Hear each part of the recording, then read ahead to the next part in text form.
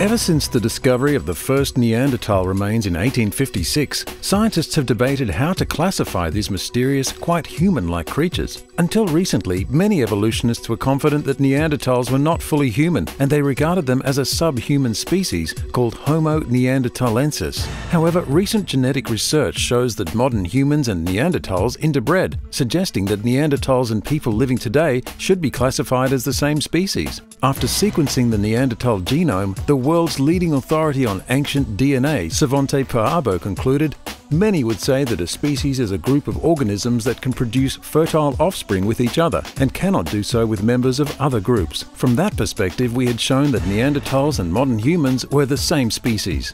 Neanderthals were humans, not ape men, contrary to 150 years of storytelling. To find out more from Creation Ministries International, visit our website, creation.com.